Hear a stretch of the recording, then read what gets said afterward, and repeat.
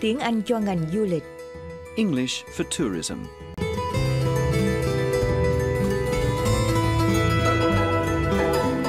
Bài học 20. Lễ rước đèn. Lesson 20. At the festival. Quỳnh Liên và toàn ban tiếng Việt Đài Úc Châu xin thân chào quý bạn. Trong bài học 19, các bạn đã biết phải nói làm sao khi ấn định địa điểm gặp nhau. Các bạn cũng đã học cách diễn tả khi nói về những nét văn hóa nổi bật và tìm hiểu một số ý nghĩa khác nhau của cụm từ. Excuse me. Trong bài học hôm nay, các bạn sẽ học cách trả lời khi được người khác khen tặng. Ngoài ra, các bạn cũng sẽ làm quen với các câu nói khi kể chuyện cổ tích, cũng như phải nói thế nào để khách bình tĩnh lại trong trường hợp họ có phản ứng quá đáng.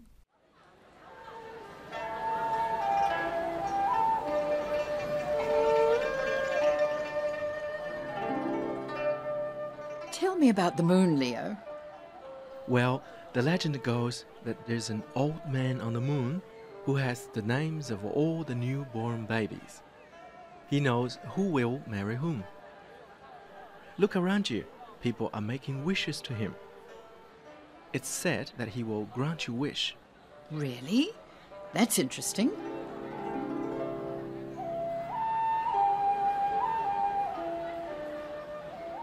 Oh, Leo, I'm sorry I've been so rude to you. Not at all. No, I have been rude. You've been patient and wise and brave. It's nice of you to say so. Xin các bạn nghe lại cuộc đối thoại bằng cả tiếng Anh lẫn tiếng Việt.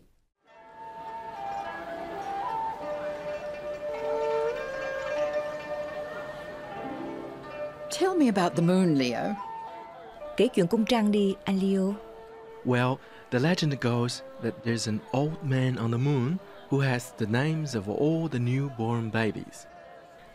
Theo chuyện cổ tích, thì trên cung trăng có một ông lão biết tên tất cả các trẻ sơ sinh. He knows who will marry whom. Ông lão còn biết ai sẽ sánh duyên với ai. Look around you. People are making wishes to him. Cô cứ nhìn quanh mà xem, người ta đang khấn xin ông lão ban cho họ những gì họ mong ước. It's said that he will grant you wish. Theo chuyện cổ tích, ông lão sẽ cho mọi người được toại nguyện. Really? That's interesting. Có thật không? Hay quá nhỉ? Oh, Leo, I'm sorry I've been so rude to you. Anh Leo này, tôi xin lỗi vì đã tỏ ra khiếm nhã với anh. Not at all. Có gì đâu. No, I have been rude. Không, tôi đã tỏ thái độ khiếm nhã mà. You've been patient and wise and brave. Anh thì kiên nhẫn, khôn ngoan và gan dạ. It's nice of you to say so. Cô thật là người tử tế nên mới nói như vậy. Vậy thì ta cần phải phúc đáp hay trả lời như thế nào khi được người khác khen ngợi? Anh Leo nói. That's very nice of you to say so. Nên nhớ rằng nếu không biết trả lời thế nào thì ít ra ta cũng phải nói Thank you. chứ đừng lặng thinh. Xin các bạn nghe và lặp lại. It was nothing really. It was nothing really. It's nice of you to say so. It's nice of you to say so. Thank you. It's nice of you to say so. Thank you. It's nice of you to say so.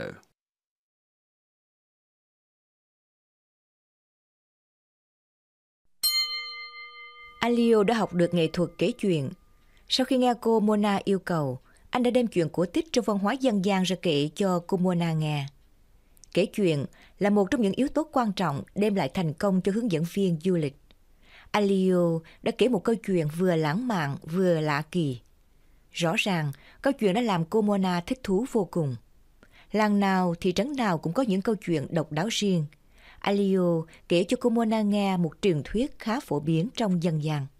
Vì thế, anh đã dùng động từ ở thì hiện tại đơn. Xin các bạn nghe lại nhé. Well, the legend goes that there's an old man on the moon. Theo chuyện cổ tích, thì trên cung trăng có một ông lão. who has the names of all the newborn babies. Biết tên mọi đứa trẻ sơ sinh. He knows who will marry whom. Ông lão biết ai sẽ sánh duyên với ai. Alio dùng động từ ở thì hiện tại đơn, bởi vì ngày nay nhiều người vẫn tin vào câu chuyện này.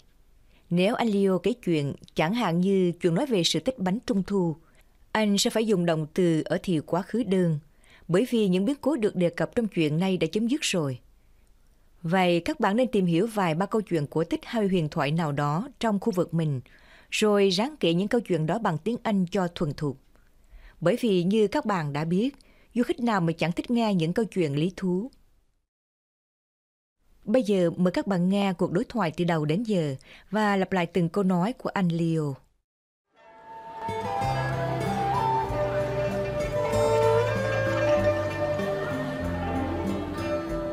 Tell me about the moon, Leo.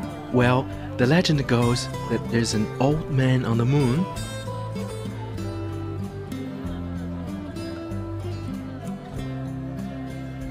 who has the names of all the newborn babies.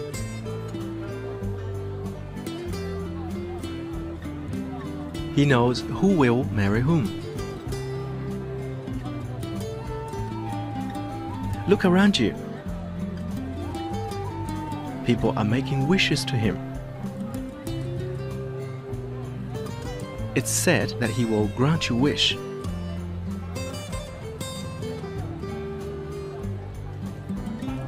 Really? That's interesting. Oh, Leo, I'm sorry I've been so rude to you. Not at all. No, I have been rude. You've been patient and wise and brave. It's nice of you to say so.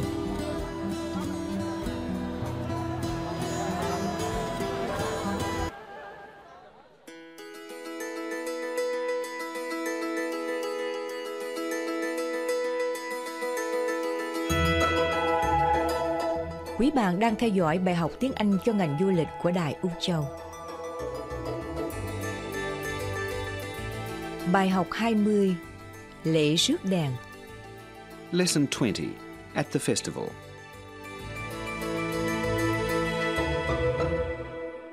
Xin các bạn lắng nghe những từ ngữ và cụm từ mới trong khi tiếp tục theo dõi cuộc đối thoại.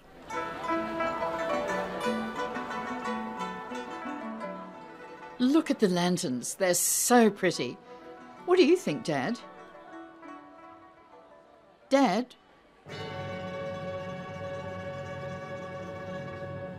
Leo, where's my father? Your father? I can't see him anywhere. Why weren't you watching? Excuse me? He's not here. We must call the police. That may not be necessary. Your father is a very smart man, Miss White. I'm sure he knows his way back. Let's check the hotel first. Xin các bạn nghe lại cuộc đối thoại bằng cả tiếng Anh lẫn tiếng Việt.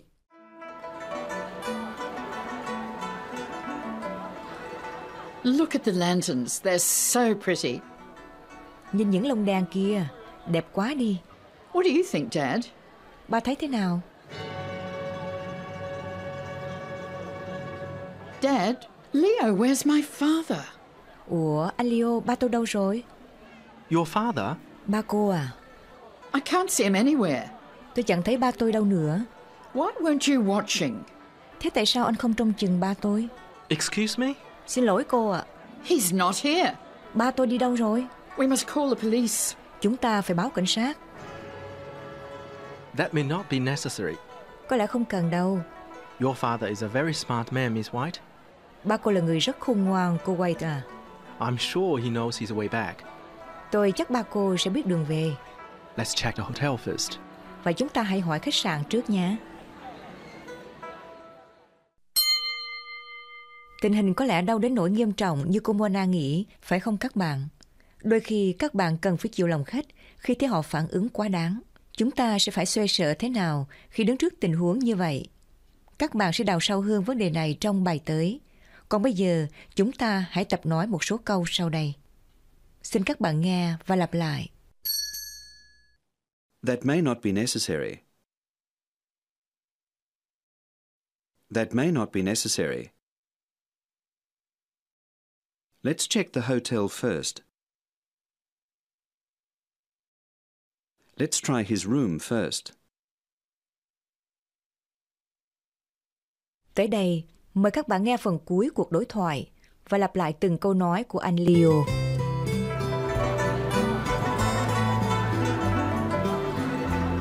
Look at the lanterns. They're so pretty. What do you think, Dad? Dad? Leo, where's my father? Your father? I can't see him anywhere. Why weren't you watching? Excuse me? He's not here. We must call the police. That may not be necessary. Your father is a very smart man, Miss White. I'm sure he knows his way back. Let's check the hotel first.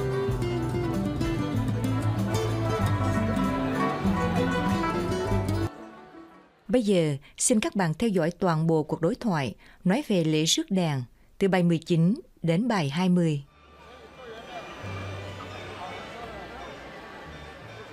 Thank you for saving my hat today, Leo. My pleasure. Achoo! You were very brave. It was nothing really. Now, if we get separated, we'll meet back here. At the gate? Yes. Now, these are for you. Lanterns. Yes. Yours is a butterfly. Oh, it's pretty. It represents longevity. And yours is a crab, Jack. It's said to be the symbol of the emperor. And what's yours, Leo? Mine's a lobster, a symbol of fun. So the festival happens on the full moon? Yes, it's a time for families to get together. And what about your family, Leo? My parents live in a village a long way from here. I mean your wife and kids. Oh, I'm not married. Oh, really? Excuse me, Mona, Leo. That's interesting. Mona, I think I might walk down to the beach. Tell me about the moon, Leo. Well, the legend goes that there's an old man on the moon who has the names of all the newborn babies. He knows who will marry whom. Look around you. People are making wishes to him. It's said that he will grant you wish. Really? That's interesting.